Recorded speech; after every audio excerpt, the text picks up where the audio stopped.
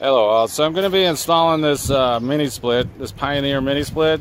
So I thought I'd do a video on it and show how to go about installing one of these. You can buy them online. I bought this on Amazon, and I'm going to go through and do a complete setup and install and how you could do it. And this is a heat pump, so both heats and cools. So this is right here is going to be the main unit. It's the main sits outside, blows heat or cold away depending on what mode it's in. This right here is going to be sitting up on the inside on the wall, and this is a line set. It's a copper line that runs around, and it's going to have to be run to it between the two units. I buy these pads. They're really cheap on Amazon. You could also put it on bricks or put a cement thing, but I'm just going to use one of these cheap. They're pretty hard little pads. That's just a personal option. And a few other things you're going to need is I bought this cheap air compressor because it's got to go down to a vacuum. So I think that was one's like 50 bucks. I'll put all the links for all this in the description below. And I got a cheap manifold gauge set. I think these were $30. I'll be putting links. And electrical. Now this is the only thing that doesn't come. This does not come with the unit. You have to buy this yourself. And you could buy a simple disconnect, or I like to put them on 20 amp breakers, which is what they call for. So it's just a box I'm going to be wiring up. And but this does not come with this package over here. This is just part of what you'll need for the electrical. And so hopefully this video helps anybody who's wanting to install one of these to see how to do it yourself. As always, be sure to follow the instructions that come with the unit in case anything changes. More than likely not, but you never know. And so basically I'm going to get started right now by installing the electrical, and I'll be showing the steps as I go, and I'll be right back. Alright, so I'm back, and this is where I'm going to be mounting it at. I'm going to be putting it right here. And I'll be running the line set up the wall on up here somewhere. And I just got done, I'm hooking up the electrical. And like I said, I put a breaker on these. You can run a disconnect. Most HVAC companies will just have a disconnect that pops in and out for if they work on it. I'm putting a 20 amp breaker on it. You can tap into an empty 20 amp breaker on your panel if you have one, which will work the same. But either way, I like to do a little bit extra safety on these. So, and I use this flexible conduit, but you can use PVC or the harder conduit to run up. Electrical panel for me is just right there. So it was pretty easy, pretty simple for me to run. If you're inside the house, you're going to have a little bit harder. And just marked out AC. Really simple run there. But and this unit is a 240 unit. There is some 110, 120 units, so be sure to know what your voltage is and use a meter.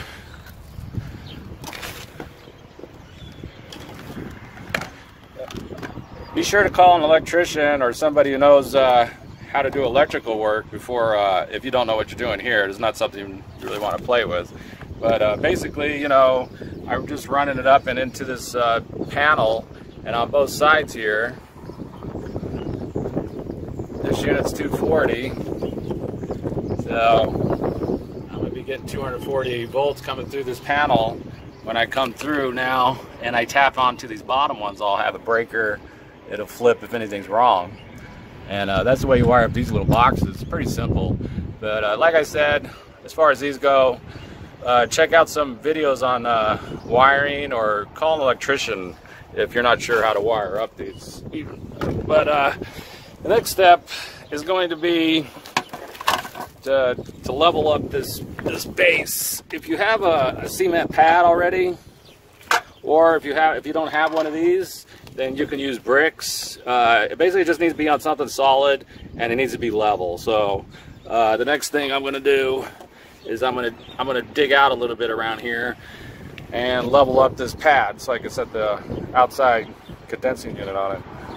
Alright, so I'm back, and I just wanted to show you, just want to get this this base all flat, get it in the bubble going both ways here. That way it's on a flat and steady surface is all you want. If you don't have, if you already have a cement outside or if you don't have one of these and you want to use block, whatever is good. You just need a solid base that's a level.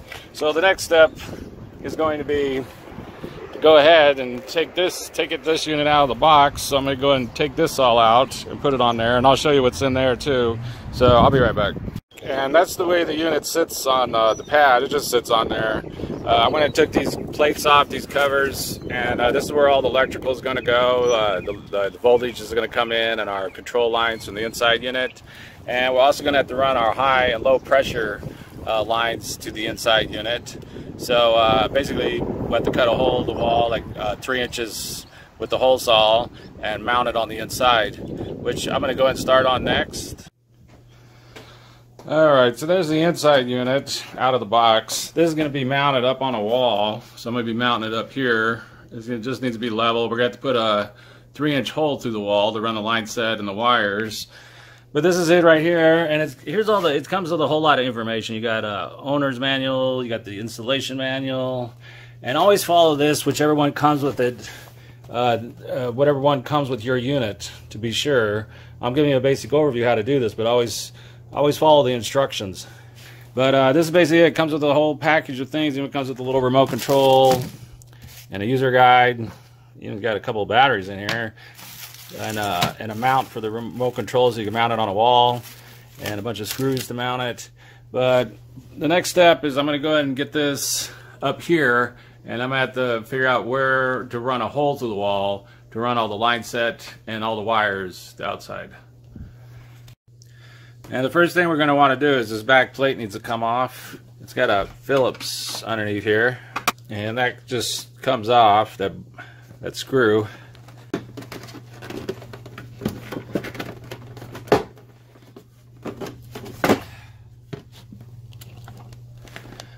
And this is what holds it on the wall. So you just want to pull that down right there, and it pops out like this. But this is what holds it on the wall. So we got to get this. You want to mount this first, the way these go, and so you want to figure out where you want it. You have to remember that you're going to need like a 3-inch hole, 2.5 inch. I'll have to look at the instructions for the exact hole that we need to run the line set and the wires outside. But this needs to be mounted, and so we need to find a stud so that the bolts can hold it well and it doesn't come off the wall. And we also can drill in the correct location our 2.5, 3-inch hole that we need. So that's the next step. I'm going to look for some studs on the wall and drill out the hole. Alright, so I'm done mounting the plate, and that's basically it there. You just want to mount it so that it's level and it's on there solid. They do send these little screws with it, which I didn't like too much, so I put this wood screw right on a center stud. The one thing is it's got to be at least 10 inches. It's supposed to be from the roof to the top, because the air comes in the top is the one thing. You don't want to get too high. If you got up around 8 inches, you'd probably be all right, but it's supposed to be like 10 inches from the top. And then you're going to need a hole to run the line set out. So I'm using a 3-inch hole saw, and I just drilled straight through. You might be able to get away with a 2.5, maybe even a 2-inch hole, but I went and run a 3-inch. So that's basically it. It's up there and it's mounted. And so now I need to feed this through. This is the line set from the unit. So this goes through the hole, and this right here will just sit on that top clip up there. I don't know if you can see that. And these right here, they just snap. So you'll put the top on, and it'll sit on the top, and the bottom will just snap into those two bottom pieces down there. When you're bending this, be a little careful with it. It's pretty easy to bend.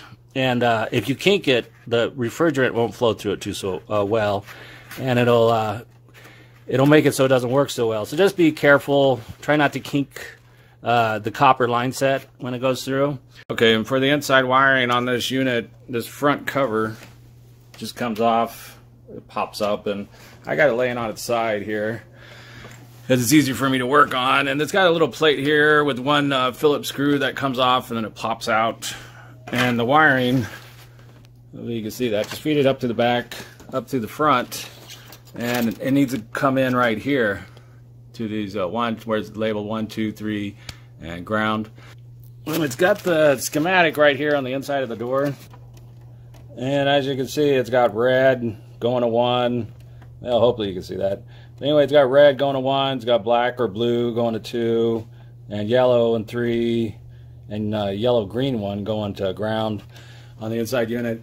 Unfortunately, the wires they send me are a little different in color code, so I'm just going to have to watch that when I go outside. If the same thing happens to you, it's no big deal. It's just make sure they match when they go outside. So I'm going to go and wire this up. Be sure to follow the instructions. Look at the instructions for yours, because yours might, you know, these come in 110, 115, 230 units. As you can see, the instructions are inside the instruction manual. Plus they got it labeled right there on the inside of the door. So whatever you do, be sure to follow the wiring schematics that come with your unit. Alright, to just give you a quick shot, that's the way I wired mine in. And as I said, as long as these matched on the outside, the color code, if they're color coded, that's awesome. If not, then just match them to the outside. So in other words, if the outside says 2 and in here you got the black one running to it, make sure outside it's on 2, the black one's going to it.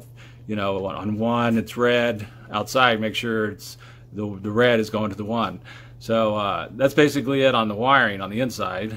So I need to mount this up and feed everything out through the hole up there and have it set in place. Alright, so there it is. It's up there. It's mounted on the inside anyway. And this front cover, if you pop it open, you can see the wiring is on there going to the outside. Everything's run. So now I'm going to go outside and start to hook up the wires out there and the line set. Alright, so I'm back outside and I got this unit, I got that pointed down. You want to be careful with this line set.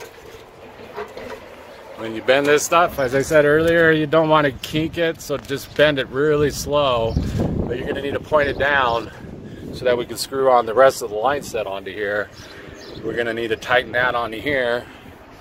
And I got the electrical coming out. It's got this little plastic round thing, so I went and slid that over it, and then on the inside of the wall to help protect it. That gets cut. But the next step I need to do is screw on the line set, which is right there, and connect the electrical. So I'm going to go ahead and do that next.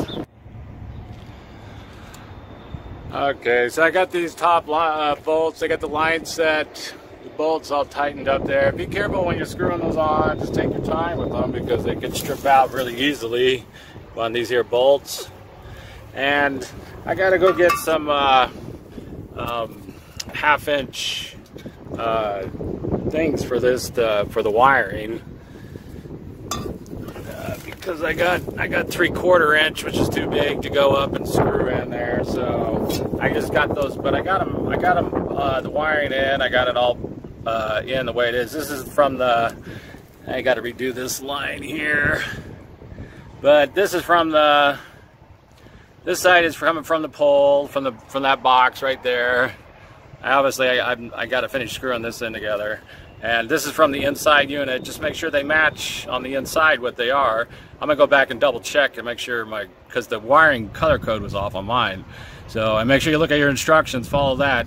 And on the inside of the lid, it has it right here too. So that there shouldn't be no problems there. Make sure you look at this before you go to wire it up. And so the next step would be to vacuum it down and get all the air out of the lines and make sure it's all sealed up. So I'll be right back. Okay, so I still got to do some finish up work on this, but right now I'm vacuuming it down, which is basically this whole line set needs to be have all the air out of it. And it's also a good way to check for any leaks before you let the refrigerant out, the Freon flow to the system. So you use a little vacuum pump and you hook up to the, this is the low side, but it's the only hookup we got here.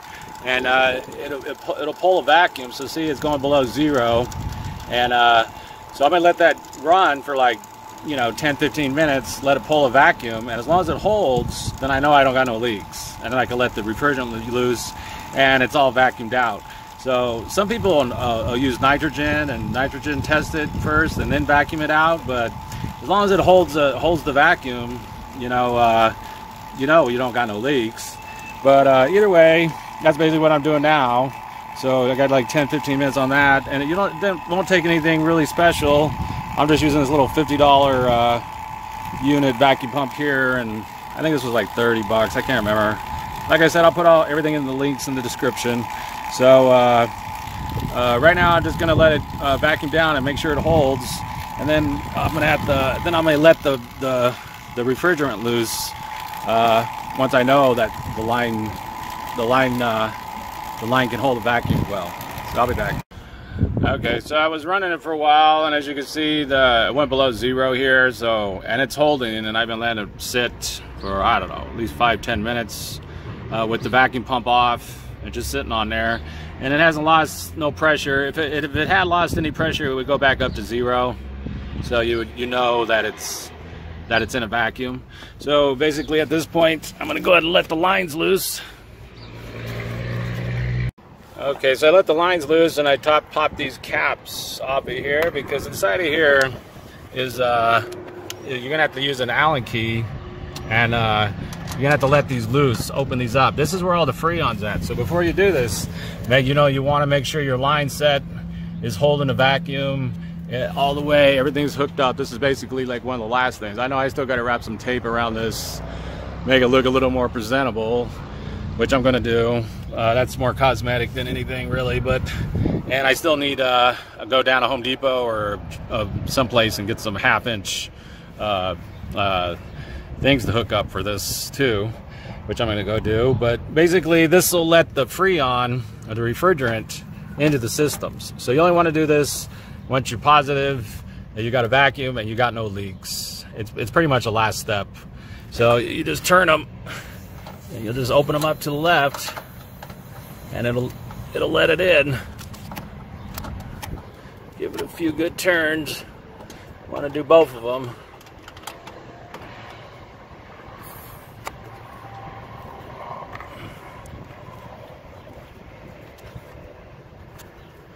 And that basically lets all the refrigerant into the system. So see, that came out all the way right there. And once you do this, it's a good idea, just in case those valve stems leak or anything. Screw these on, and then tighten them down with the wrench, or get them kind of snug, just in case those valve stems, sometimes they like to leak as they age too, or whatever. But that's basically it. Next step would be to basically test it out, which I'll be doing next. Okay, so I got it on, and it's cooling down. I got it on 65 right now. It's got this little remote. It's pretty cool. You got this little right up there showing the temperature right on the unit. I didn't even see that until it came on. That's pretty cool. And it's blowing out. I'll go show you the outside, how that's running. And here it is out here. It's running. I don't know if you could hear it very much, not making too much noise. But that's basically it. I am going to have to finish up a few things. I need to finish running that water cable down right here, and I need to wrap it all in tape real good. They also have these covers, these things that go right on it that'll cover it real nice if you like. And here, as you can see, the way I did this line, I don't know if I showed you that before. I just left it in a circle coming in. But that's basically it. That's how to hook up one of these Pioneer mini splits, which is not very difficult, really, in the end, as long as you're a handy person and you do things yourself. But if you have any questions, ask me, and I'll try to answer them